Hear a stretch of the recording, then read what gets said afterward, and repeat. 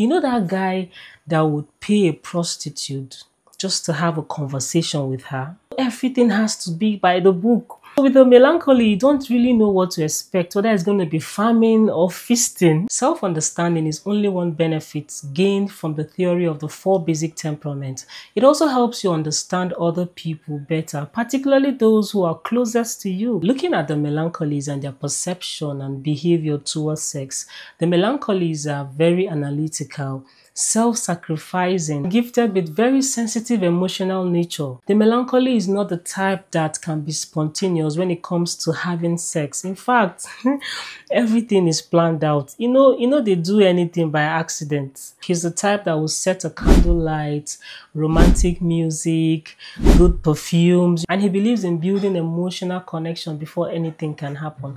You know that guy that would pay a prostitute just to have a conversation with her? You know, now when you pay a prostitute and he goes into the room, the lady is like, doing all of her thing, trying to take off her clothes, all of those things they do, and he's just there seated in one corner looking at her. And the next thing, he ushers her to come and sit close to him, and he begins to ask her a question of like, but why are you into this kind of business? Do you ever see yourself stopping this kind of business? And the call lady will be like, wait a minute, am I here to get schooled, or am I here to have this conversation? What's going on? Because for a melancholy, even though he fancies her and he really wants to do that, but he can't even bring himself to just spontaneously do it until he builds that level of emotional connection before he's able to carry out the act. So everything has to be by the book. I once saw a movie that has a melancholy in it, and this guy, he was so critical, like it was difficult for him to select or choose a wife. It got to a point where people were now trying to hook him up. And this particular time, he went out on a date, and he went out with a list. Like a list of things that need to be checked off, right?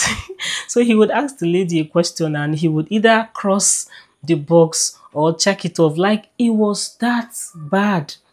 Well, a melancholy, actually, in my own thought, I think that a melancholy can be the perfect human being if only he is able to overcome that sense of perfectionism. Everything has to be perfect. If it is not perfect, we cannot do it. In fact, let me draw a typical scenario for you.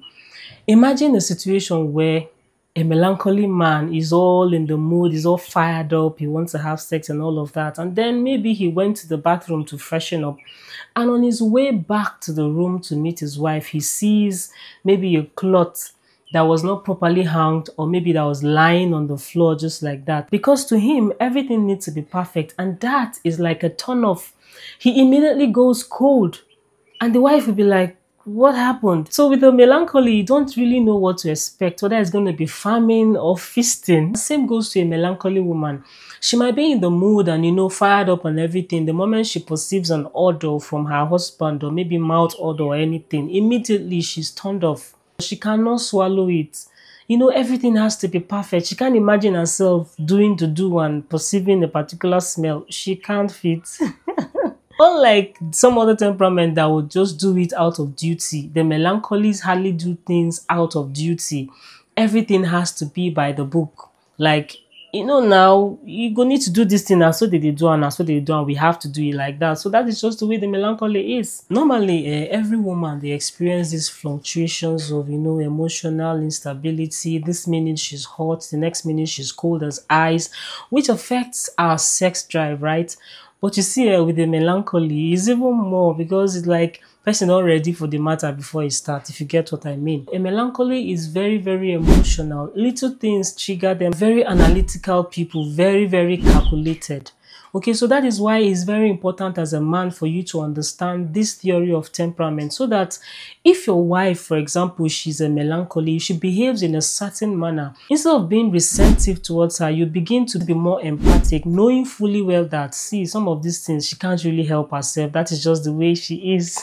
You understand? So it will help you understand her better, and you begin to see her on a different light altogether. So instead of vexing, go vex, my brother, you go just calm down, knowing fully well that when it comes to weaknesses, when you begin to assert the weakness so much, you're not going to achieve anything by doing that. The person is going to recall back into himself Especially the melancholies, the moment you begin to point out their weaknesses, like, why are you always like this? Why are you doing this? Does it have to be like this?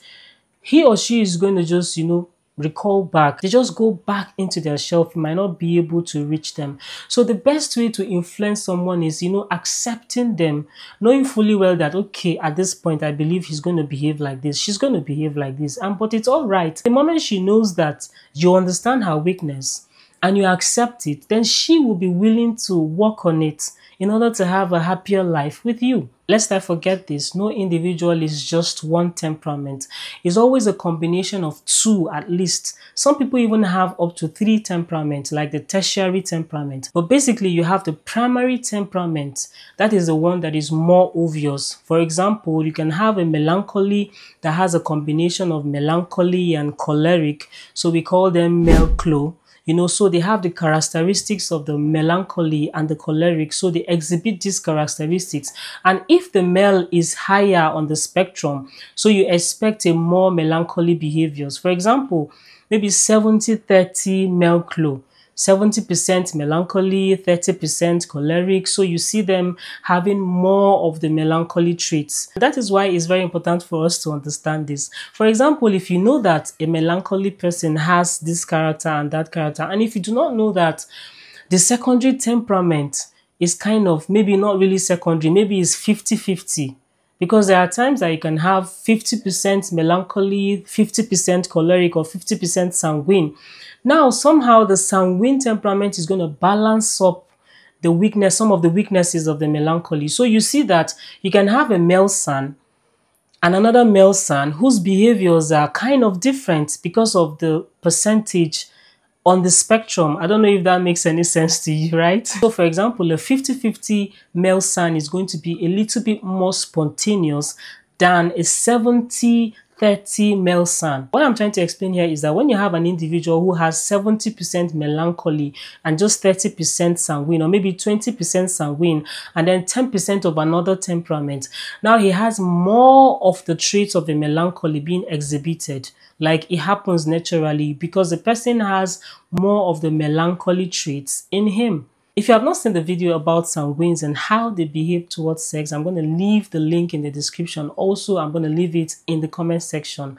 All right, so that you can see that. If you have the time to get the book, you can get the book written by Tim LaHaye, Why You Act the Way You Do. Take your time to read it, and over time, you can have a more comprehensive knowledge about the theory of temperament. Otherwise, you can see the video I made about the sanguine temperament and how they behave towards sex. Basically, what affects our behavior is the percentage of each of the temperaments we have.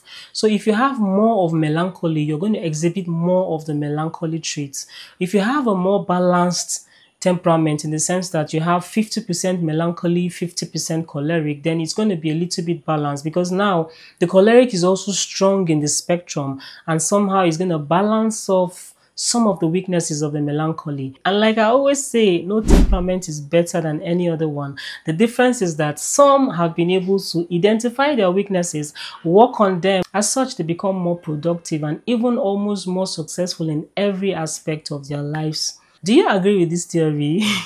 Let me know what you think in the comment section. And if you're a melancholy in the house, please feel free to let us know some of the challenges you face, and do you even really agree with this theory? Have you been able to work on some of your weaknesses? Let us know in the comments, and I really love to read from every one of you. I appreciate you for watching. For all of my returning subscribers, you guys rock, I love you. And for those seeing my face for the very first time, I remain my humble self, Wendyzeal. Thank you so much for watching this video. Make sure to give it a thumbs up, and also check out the video I made about how sanguines behave towards sex. Is here on the screen. You can click on it right now, and I'll see you there.